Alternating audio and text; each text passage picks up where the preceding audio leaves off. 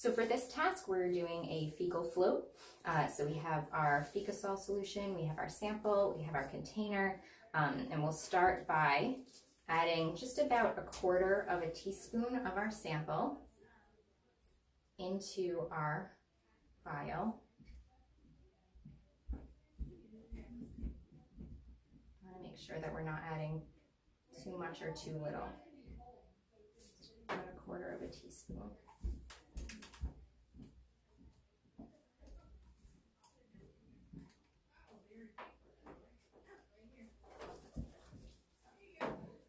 And then we want to add our Fecal solution until it's about half full.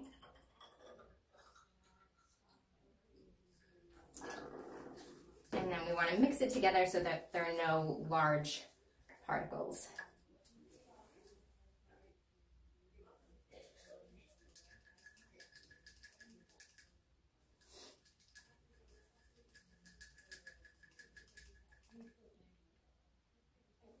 Getting the particles out, the larger particles, is probably one of the tougher parts of this task, especially if this stool was kind of very well formed before you start mixing.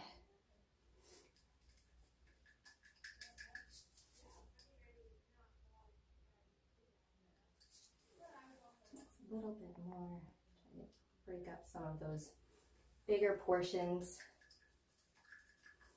Okay, so once we have it mixed, we want to add some more of our Fecal sol up until about 1/2 inch away from the top of our container.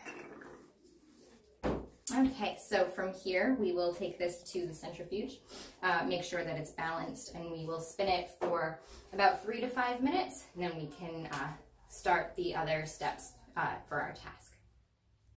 Okay, so now we are going to centrifuge our samples.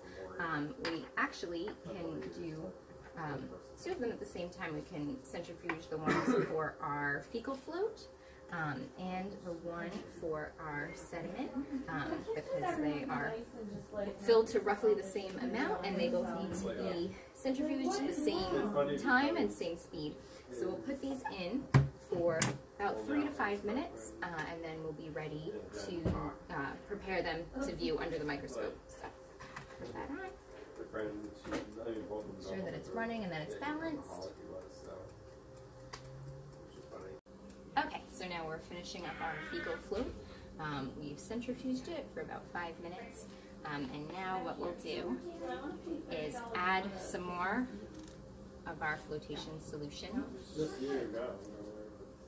into our sample until it forms a meniscus at the top. And then we take our cover slip and we place it carefully on top.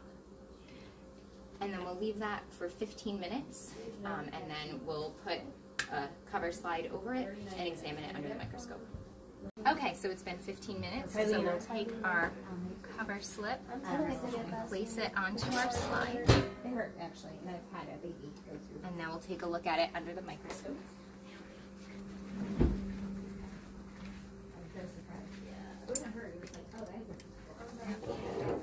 So, start on our lowest power and get it into focus.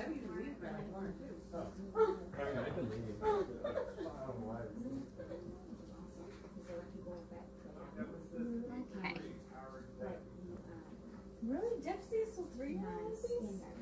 Okay, so we want to examine this the same way we would examine our other slides, in a zigzag pattern. So we're getting all of the fields to one side, dropping down a field, and then going all the way back.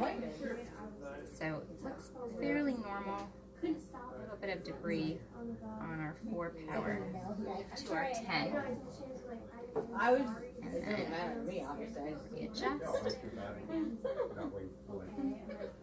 And for this, we're looking for alpha that float to the top in our fecal samples. They're less dense than some of the other ones that we would find on our fecal sediment.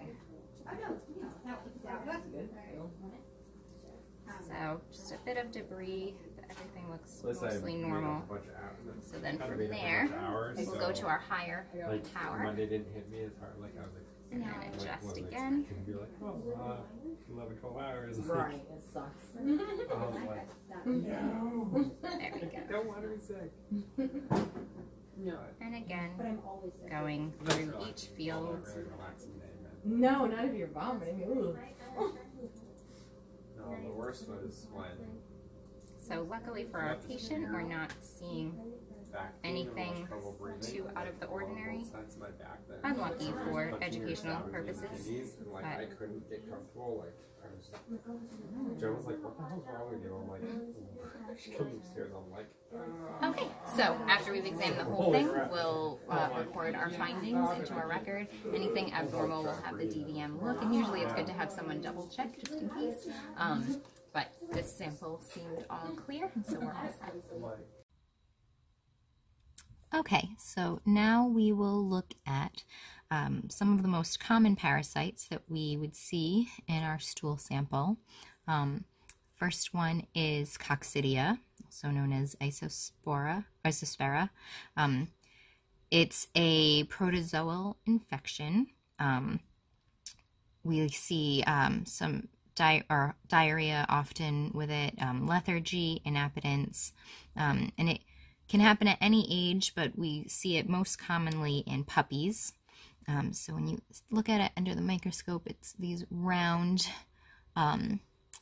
circular objects with another round object in the middle. That's how you can kind of differentiate it from some of the other ones that we see. So our next one is roundworm. Roundworms are also known as Toxicara canis, canis being dog. So it can happen to any dog at any age, but again, we tend to see it more in puppies. It can be dormant in a dog and not have any symptoms, and then that dog can pass it on to their puppies. So it's important to always be testing puppies for worms and using dewormer, even if the mother was not showing any symptoms. And roundworms are also zoonotic, so it's an important one that we let our clients know, especially if they have young children, that it's something they want to be careful of when they bring a new puppy home. You can differentiate these by their darker middles and their circular shape.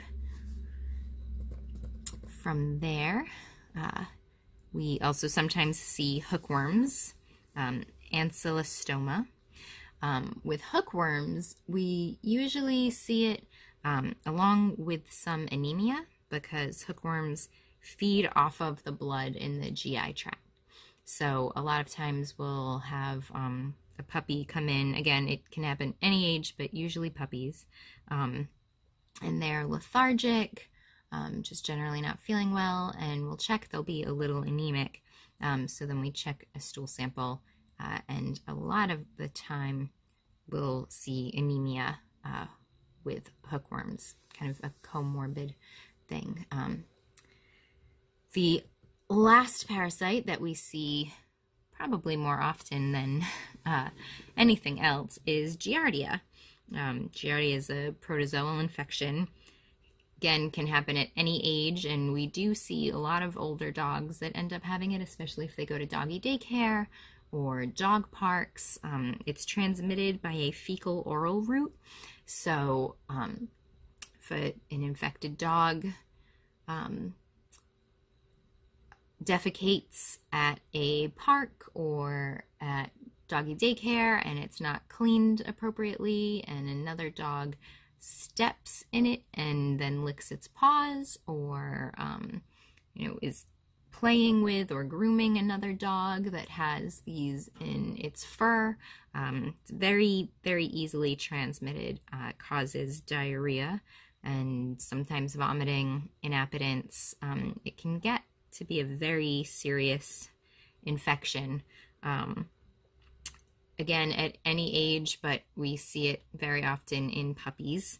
And it's tough to diagnose because the cysts are only really shed intermittently.